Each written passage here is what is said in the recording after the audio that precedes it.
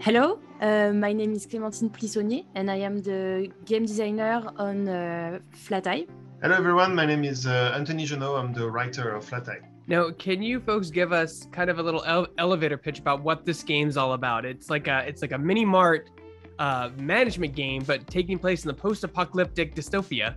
Well, yeah, sort of. But you got some of the elements right. Unfortunately, it's quite a complex game. So Flat-Eye is a narrative management game in which you manage a gas station in Iceland. And at the start of the game, a very powerful AI decides to use that station as a experiment ground to test new technologies and try to find like a viable future so the human race will not destroy itself. And it's part management, so you're gonna have to make sure customers are happy, buy new technologies, build them, but also you're gonna have to talk to customers. You're gonna have to make choices. You're gonna unlock different endings and so on. How many people are on your team working on Flat-Eye? We are about 15 working like every day, and we have a lot of people that come to give us a little hand on graphic design, playtesting, some developing that is very advanced. So we have a lot of people that are involved in the project. Do you folks have a favorite part of the game you like to work on personally? I don't think I can answer. Writing would be a bit. I think that the best part for me is really to have like started the world, but see other people chip in and come with ideas and visual ideas through like motion designs and stuff like that. It's really awesome. Clémentine, what's your favorite part? I think my favorite part is working on the systems. Like, it's a management game. There are a lot of systems that have to work together. And since I am the only one working on the design, I have to play with every system so that it works and it is balanced, and it is complex but also very exciting for me. Now, this game deals with a lot of themes of tech and its impact on, social structure in our lives. Can you speak more on this, about the story of the game?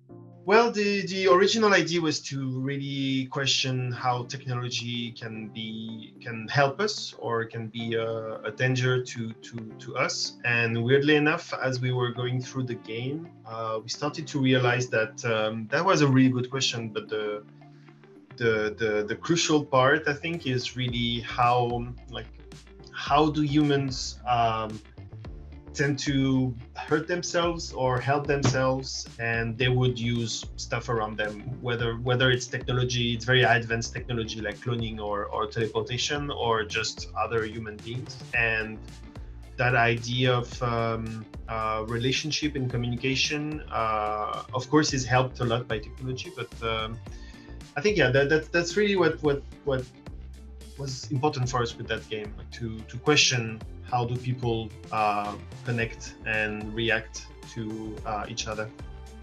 So Flat-Eye is a management sim. Can you share more about the gameplay and what sort of things players will be managing? So players will have to manage a lot of modules that are basically text that you can install in your little station. And basically you have to manage, well, your money, because text costs a lot of money. And you also have to manage the resources that they cost. So we are in a world where resources are very scarce. And so your station will try to be as autonomous as possible. So you have, for example, to recycle elements that maybe will be left after an operation in your surgery booth, to feed your next customer with meat or whatever. It can be a bit gross, but basically the idea is that you must recycle your resources and connect your module together. And so that's the basic management that you'll have to do. Then you have to satisfy your customers that may come with specific goals, and so it's going to be a little gymnastics between planification of what they want and reaction. Talk a little bit more about this tech tree. Like, you can have like station modules, and what are some of the fun ones you were able to develop for this game that you really enjoy? There are a lot of modules that are a bit weird that we were not very comfortable with at first, and Anthony made them really more close to us with the writing, because we see customers use them in their common life. So that's really helpful. For example, at the beginning, I was really I was feeling a bit weird about our artificial uterus that allows you to like grow babies in the service station and then pick it up when it's done. So it's a bit weird. And then the stories come up, so you can see a character that really wants a baby, and so she can grow this baby, and it's really simple for her. And there is a story about that, about how emotional that can be. And so, yeah, the stories are really great to help us understand that it's not just about being a sarcastic game about the future. It's also about the story about the people and how their everyday life can be really changed and influenced by the technology. So, expanding on that idea, what kind of narrative can players expect with interacting with platinum customers in the game, Anthony? So, if you've played our previous game, Nightcall, it's going to be similar in a way that you're going to quickly become very friendly with those customers. They're going to come often. They're going to come several times in a row, and you'll get to meet them for real and discover what is their real goals and dreams and emotions and stuff like that. And for us, that's really important. That's part of the games that we make. We want to talk about the everyday life as well. And some of the narrative, some are funny. We have a conspiracy theorist that comes to your station and checks every module and tries to come up with weird theories about them. And then you have some stories are kind of sad because some characters are desperately trying to rekindle the love they have for their spouse, and they're going through different modules, cloning themselves, making themselves thinner, stronger, remove some memories. But in the end, it's really about human emotions. Your mic is there. You go. This game looks so different from any other games I've played. Talk about the art style in the game. Where did that idea come from, and how did you guys grow and make that idea a reality? Yeah, so one of our initial goals was really to get out of the dystopian look that many science fiction games have. And we really wanted to find something that was more, let's say, European, something closer to European bande dessinée, comic books, stuff like that. And so we found this awesome English artist named Owen Pomeroy, who does very gorgeous landscapes and buildings. And from that, we started to work, trying to get some shell shading, to have outlines, to have something which is very clear. And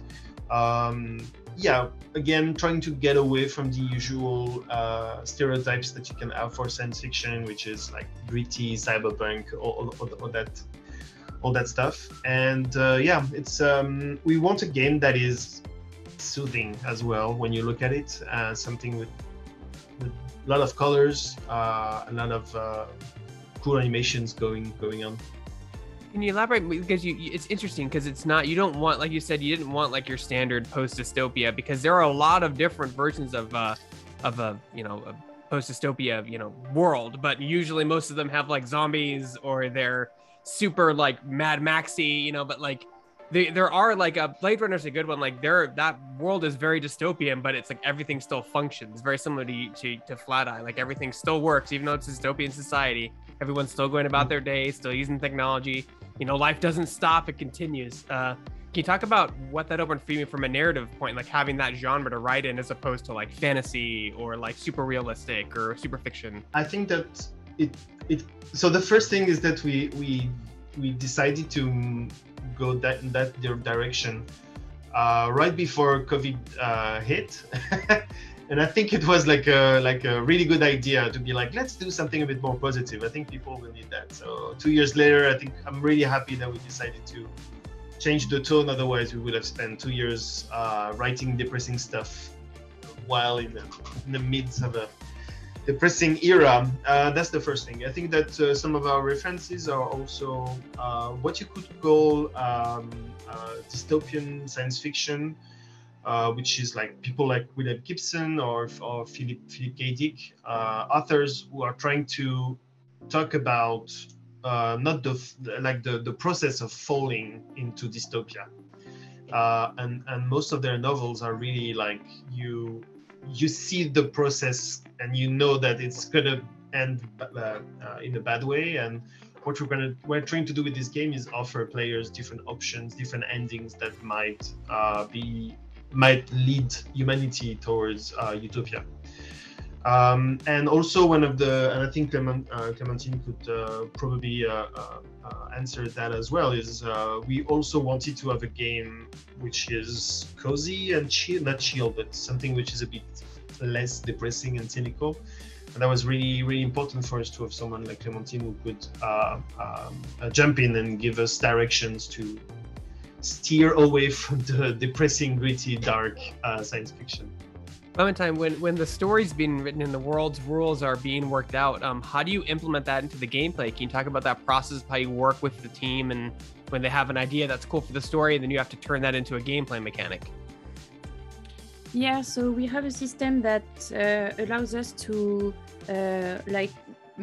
pause the management and get into a relationship with a premium customer a bit deeply. So there are different times for the gameplay, and so that's one thing we do. And we also have basically we have to take care about our care about our premium customers to make them come back and see and discover the rest of the story. So when the premium customer is not there, when you don't have to talk to them, etc., you have to remember what they like, remember what they could need, and install it in the station, like a new module, an enhancement whatsoever. And when you install it, the premium customer is more likely to come back, and you are more likely to deepen that connection and continue the story. So what we try to do for our players is for them to be very caring about their premium customers, very connected with them, so that they can anticipate their needs and go to the end of the story.